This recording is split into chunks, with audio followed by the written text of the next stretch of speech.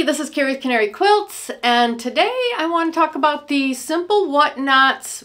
It's not a block of the month, it's more of a quilt of a month. You get mini quilts with Kim Diehl fabrics from Henry Glass Fabrics and Company, and they send out all the fabrics you need, and then you get a free pattern with it. The pattern is not available in other areas, so you can only get it in this quilt of the month, if that's what you want to call it. I am showing you this because I love this series of quilts that you get. I did it 2 years ago and I had so much fun doing it, and I couldn't wait to do it again. Now, this is in several quilt shops. I am going through Fat Quarter Shop for my subscription, and I'm getting it every month, and I've already received month 2. If you watched my last box opening, you saw me open month 2. And I'm hopefully going to be getting that done pretty soon. But month 1 was fun to put together. I did some applique that I've never done before, so I wanted to go over that. I'm not really going to show you how to put together this quilt. I'm just going to show you this applique that she tells you how to do in the pattern. First time for me, so I want to show you how it goes for me and hopefully inspire you if you want to do something like this. Now, I know at Fat Quarter Shop you can sign up for this. It's out of stock at the moment, but you can get notified when it becomes in stock. Sometimes they do sell these just on their own, so if they do, I will let you know if you like just one certain month. So I'm going to show you the fabrics. I'm going to show you how much fabric's left after all of this is done, because that is another really big reason I'm in this, is because there's a lot of fabric left. And then I'm going to show you my applique, how I interpreted how to do this applique, so that if you ever come across it, maybe, you know, you can take some inspiration from me. So hit the subscribe button, notification bell if you want to watch content like this. I've got lots of other fun content going on. Also, let me show off a couple other things before we get started. This is the Cupid from the Cupid Box Sew Sampler, and my mom and I put this together. It's the Valentine themed box they have. This is from Open Gate Quilts. They have a box. I'll have a link to all of this down below. And they have a project theme box, and my mom put this together for me. I didn't have time to do it, but she has fun doing this. So she put together their Valentine themed quilt. So I got all of their quilts, I think, that I've gotten, all their project-based quilts. So that's a fun box also. But anyway, there you go. Let's get started. All right, I'm down here working on Simple Whatnots 13 Comfy Cozy, the first quilt that they sent out for 2024. And I've already done the rail fence on the inside. That was pretty easy to put together. No issues there. I'm working on the applique on the outside, and she does what she calls a invisible machine applique. So what I need to do is, for all these she calls them half pennies, there's 3 layers. I need to cut 20 pieces of freezer paper. So I've decided I don't want to trace this 20 times. So I'm going to trace it once, and then I'm going to transfer it to a cardstock. I'm going to put 5 of them on a piece of paper, which I have a bigger piece off to the side, and fold it so that I'm cutting several at one time. It'll just make my life a little easier. I wasn't even sure I wanted to do this at first. There's just so much of this. But I want to show you how to do it so that, you know, if you ever run across it, you can maybe hopefully figure out how to cut your time down. So I've got the big half penny on the outside done. I've got all 20 of them over here. Now I need to do the middle half penny. And I'm just going to trace it. And I'm just using freezer paper because that's what I pulled out right now to trace onto. And I'm going to get this cut out. Now that I've got it cut out, I want to transfer it to my cardstock. I'm going to cut it out of my cardstock. And I am now going to transfer 5 of them. I'll do 5 of them, and then I'll fold it up 4 times so that when I cut it, I get 20 pieces. All right, so now I am going to fold this. I'll fold it in half. It's enough for these. I'm going to cut it. I'm going to fold it in half again. So now I can get 4 of these from each cut. So then I'll have 20 that I've cut out. All right, that's how I'm cutting my freezer paper. I still have to do the small half penny. I need 4 of these whole pennies, and then I'm going to need some leaves. So I'm going to get everything cut, but I just wanted to let you know, maybe if it looked a little daunting, how I'm doing it, and it's not going to take as long. All right, I've got all my pieces cut. These are my half pennies. These are my 3 whole pennies, and then these are each 8 of my leaves, the small and the large. So the first thing I'm going to do, well, excuse me, Mr. Jingles. People need to see what I'm doing, Jingles.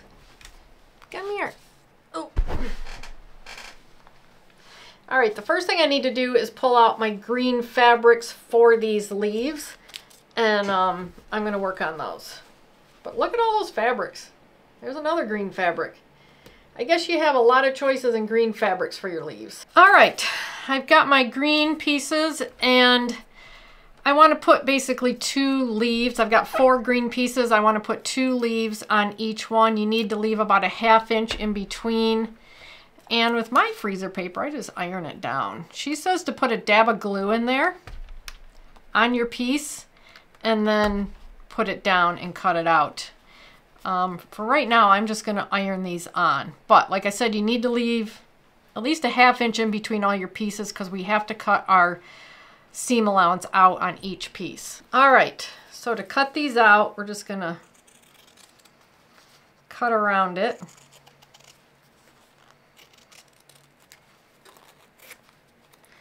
Like this.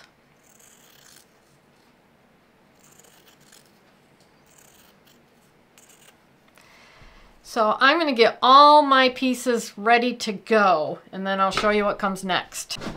All right, I got all my pieces cut. I have started pressing my seams. It's going to take a while. It took a while to get to here. Listen to a podcast or 2. I've never done this before, but I'm reading it, and I think, pretty sure what you need to do is press your seams towards your template here that you cut. Now, I used the sticky side as my template, but what I've been doing is just peeling it off, turning it back over, and then I'm just using my iron to stick these seams down. And I'm just going around and doing that. Keep making sure I don't burn my fingers. I don't know. I'll let you know what I think about this when I'm done. Oh boy, I don't know. I don't know if I could do this. I am gonna do this. But at this point in my process, I just don't know if I could do a whole quilt like this. This is a very small quilt. There are a lot of these little pieces. I guess what I'm seeing also is if you would have taped the back side of your freezer paper down, or not taped, glued it down like she said, then maybe this side would be stickier. But it seems to be sticking enough for me. So there we go. I think there's enough of a crease once I get this down that when I start sewing it down, it'll work. Let me know if you've done this. Let me know what you think of what I'm doing. I'm not even sure. But yeah, there's my pieces. I got all of these to iron, so that's what I'm gonna be doing. And then I'll show you when they're done. All right, I'm finishing up my, I don't even know what it's called anymore. It's like hand applique, but it's mini stitch applique or something like that. I don't remember. I've been doing this for hours. It's taken a while. I switched irons. I have a cordless iron, which I freaking love and I exclusively use, but I found out I couldn't really use it on this. I need something that provides constant heat. So I use I'm using my corded iron right now. The other one I had to keep putting back and letting it sit for a minute. I think I'm getting a blister from the heat on my finger. Yeah, fun times here. But I'm doing it. I'm doing this. I did find with the leaves that I could actually use the iron to fold this over, just to follow the curvature of the paper. Whew, my finger. All right. I've got these tails. I'm going to assume maybe I clip them when I get to sewing them on, or fold them under when I sew them on. I'm really not sure. So here's my leaves, my big and little ones, my little circles, medium circles, large half pennies, medium half pennies, my tiny half pennies. This one needs to be ironed again. So now I got to get these sewn onto my borders. If you remember, this is what I'm going for right here, is this border. So this is how much fabric I had left. There's still a ton of fabric left, even after cutting all these appliques. So that's good. That's positive from this, right? All right, let me get my borders started and see how I do. All right, I'm ready to start what Kim Diehl calls invisible machine applique technique. So I've taken my larger half pennies here, and I've taken some glue, which I got in a sew sampler, so I'm giving it a shot here. And I put a little bit of glue on the seam allowance, just right up here at the top. Just a little bit of glue up here on the fabric. And then I laid them down, how she told me to lay them down on my border, and then I ironed them. So they are, you know, even with the little bit of glue, they're stuck on there, so that's good. And then I tested my monofilament invisible thread, which is, I have the width of the stitch, which is when you're going this way, when your stitch is going this way, set at standard, my standard machine, but then, actually that would be the length, sorry. The width is set very low. I'm gonna zoom in, see if you can even see it, but my stitch starts here and goes to here with monofilament thread. So now we have to use this stitch to attach these down. So I am gonna give that a shot. Hopefully with that small a stitch I can get in there and just start grabbing the applique piece and the border and going back and forth around it. So let me give this a shot, see how it goes. All right, there's my first border with just the large half penny. I have already started, and it's my understanding this is how you do it to pull the papers out. You leave a 1/4 inch. You can see my stitching here, and you leave a 1/4 inch seam allowance. Just cut away that border fabric. And then we can pull the paper out. Like that. And then I've just been giving it a pat down with the iron. So that's how I'm doing it. That's how I'm reading the instructions. And it seems to be working. I will see how it goes when I put my other half pennies on and get those pulled off. All right. There we go. What do you think? Didn't go as bad as I thought it would sewing it. So far putting these together was by far the most tedious and time consuming. Was not fun, I'll put it that way. Let's see if it's worth it in the end. But I got to do 4 of these borders and 4 corners still. All right, there's the first. I'm going to put my other half pennies on this border and see how it goes before I go on to other borders.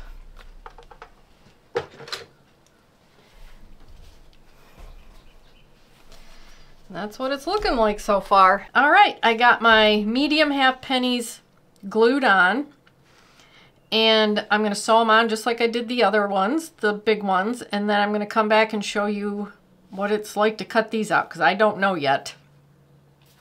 So we will experience that together. The papers is what I'm talking about.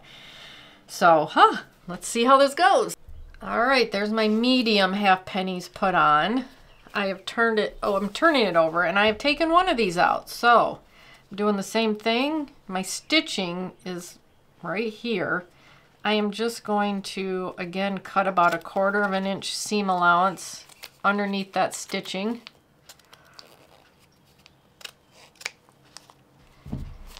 And then pull my paper out.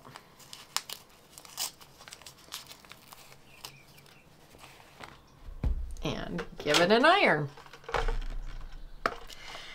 Just to flatten it out. So, seems to be working.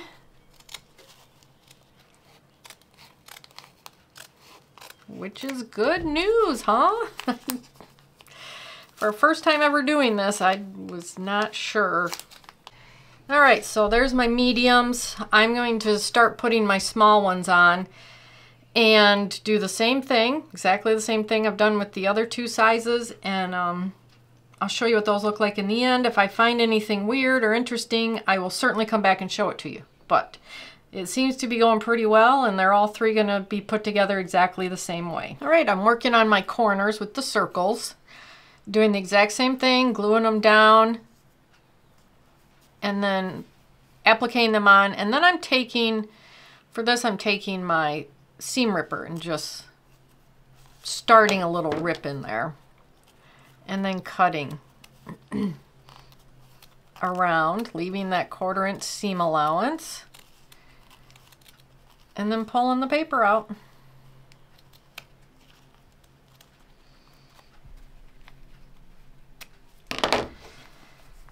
So I've kind of using my seam ripper to hopefully find a spot where the paper can come up. Let's see, this one's a little smaller. Let's just cut a notch to close to the seam, and maybe we can get it pulled out. Okay, got a rip in the paper, so there we go. There we go. Just gotta gently work for it. All right. That is a corner, and I've done a border. So I'm going to get this all finished up and see where we go from here. All right, there's the corner. There's my border. Whew, there we go. Got my 4 borders and my corners done. Took a little while. Honestly, it didn't take as long as putting the paper on these, cutting them out, and then folding the seam allowances over the paper, but anyway, what we need to do now is 2 of these are going to get corners and 2 are going to go directly on the quilt center, and then we'll add these onto the quilt center, and then we add our leaves around our corners. So I'm going to get this constructed and get my leaves on, because my leaves are going to be exactly the same as these that I just did. So if I have any issues, I will let you know. This is what that one I did mess up on. I left the paper on, but the rest of these I did not. That's what the backs look like. All right, let's put this thing together. All right, I have got my, actually I've got my border done. Went on really well, didn't have any issues with that. I've got some leaves laid out here, and if you remember, I have tails on my leaves. So what I did was, since it's been a while, I went back and ironed these tails down, got them crisp, and then took my scissors, I don't know if this is right, but this is what I'm doing, and just cutting right along the edge of my leaf.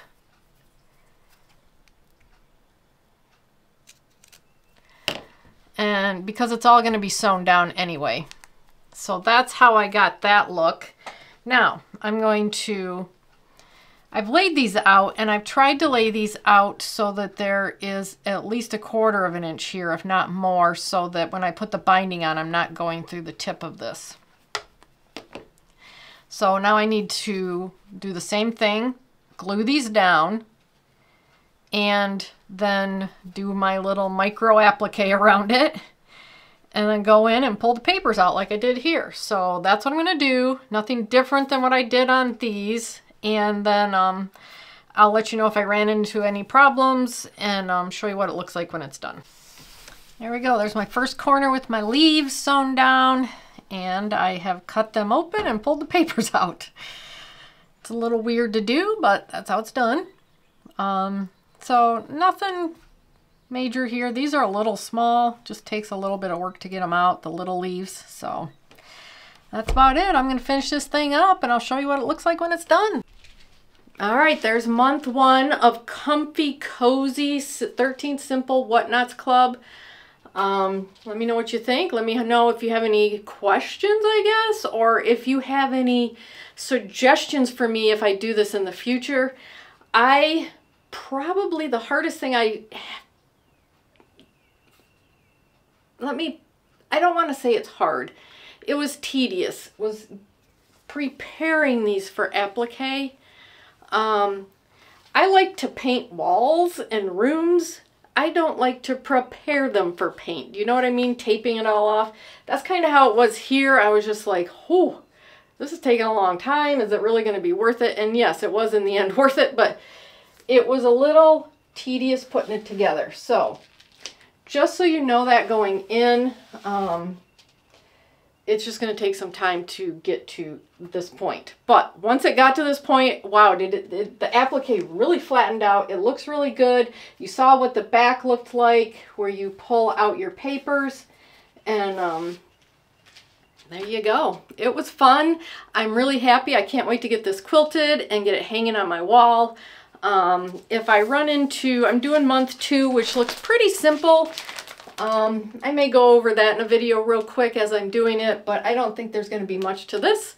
So, there you go. Hit the subscribe button, notification bell. Let me know if you're doing simple whatnots, and you can watch the content that I put out in the future. We've got some quilt-alongs, and sometimes I put out some free patterns. So, thanks so much for watching this video. I really appreciate you, and I'll see you in the next video. Bye!